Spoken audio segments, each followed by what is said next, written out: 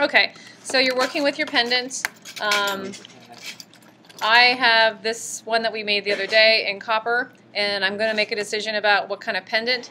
As far as my jump ring goes, I would probably never use actually a silver jump ring on a copper pendant. I just think it looks kind of cheesy. I would probably make a jump ring out of copper or some other kind of more vintage looking wire. Yeah. So, knowing that this is the pendant that I'm working with, I have to make some decisions about beads, and I have to kind of make some aesthetic decisions about what I think is pretty and what I think is not.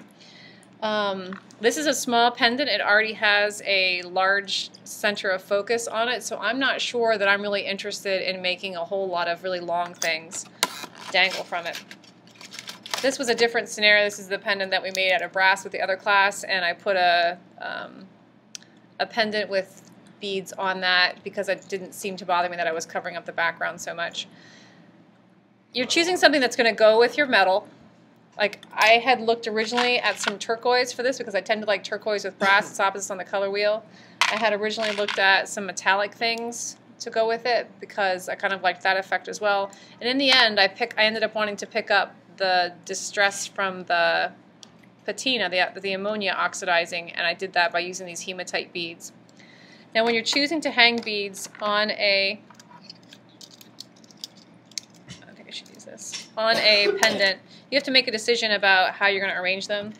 So let's get our pendant ready to go, and we'll go from there.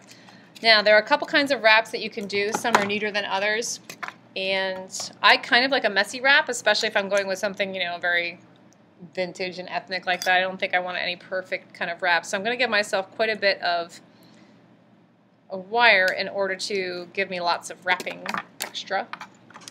Need my round nose pliers, and I'm going to decide where to put my bend depending on how much extra I want to wrap around. Now, where you're gripping the plier here is going to determine how big of a loopy-doop thing you have at the top. So if you're dealing with delicate piece, you don't want this ginormous, you know, quarter-inch loop thing on it. You probably want something smaller. My piece is pretty small here, so I'm going to do a pretty small loop. Once I make my first bend, I have to make a decision about my jump ring. If my jump ring is so awesome that I really don't want to bother it ever again, then I could actually put my jump ring on right now and form the pendant around it. Clip it on there and then go after my wrap with it, depending on how much you like your jump ring. This jump ring I am not married to because I don't even like the color of it, and so if I'm not going to worry about opening it and shutting it again. So I start with my round plier holding the end. Your first instinct might be to separate it and twist it like you do a twisty tie on bread, and that's not going to look as attractive as a regular wrap. You're going to take your wrapping end around the stem end. So this is always going to stay steady and straight, and you're going to wrap this one around it. So you're going to grip really hard so it doesn't twist on you.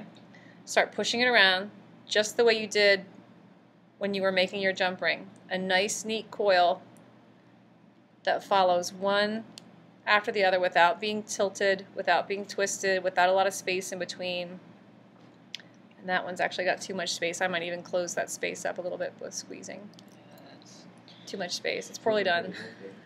Is that how you do the earrings too? Mm-hmm. You're going to put your ear attach. Yeah. So now once I've got a few good ones, now I'm ready to make the messy part, and so I'll just kind of go back over it and let it be fat and kind of messy. I just like that, the way that looks. But you may not. You may be a tight and tidy kind of person, and so you want it to have... Now, your end cannot stick out like that. It's going to snag on your sweater, snag on whatever. Give it a quick feel, make sure it's plenty smooth. If it's not... just trim it off. No, you want to tuck it. You need to tuck. So I'm feeling it's got a little bit of a rough edge, so I am going to actually file that edge so it doesn't get caught on somebody's nice Angora wrap or whatever, I don't know, just to make sure. And I will feel your wire ends when I judge your, when I'm looking at your pieces, I'm going to feel them. And I got to tuck him in to make sure he's not sticking out there and being annoying and catching on stuff. I'll use my bent nose pliers to do that, or even the straight nose ones. And you just have to kind of keep coaxing him around the corner by mashing him in. Mash, mash, mash, mash. There we go. Exactly. All right, now my loopy thingy is a little crazy. And this wire is not too bad, but a lot of the craft wire is too flexible and bends all over the place. So I'm actually going to pound it a little bit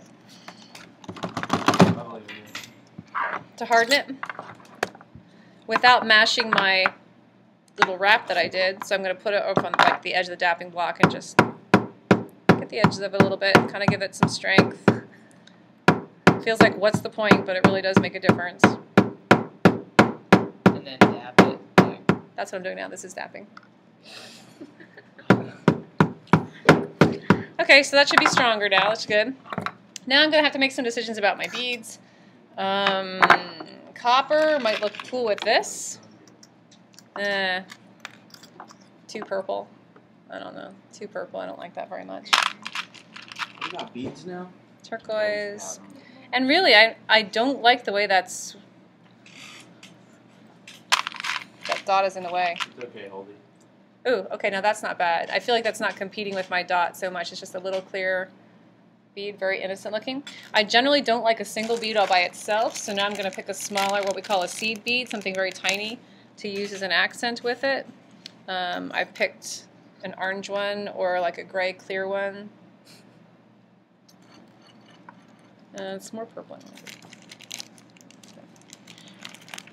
If I had two beads, let's say, for some reason I wanted two, and I had big one, little one, and small one, to hang them like this might not be your best option. Why?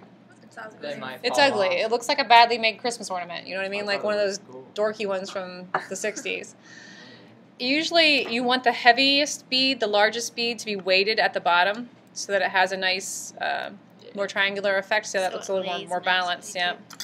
I'm going to start out with a circular thingy, and I'm going to go to my little clear bead, and that's really, I think that's all I want. That's very small, but like I said, I'm competing with this other thingy here. I don't want to. There's two options for the ends, and you can do either way first. Lots of times I actually work from the bottom up because then I can wrap as much as I want around here. But in this case, I'm working from the top down. I'm going to use my flat cut.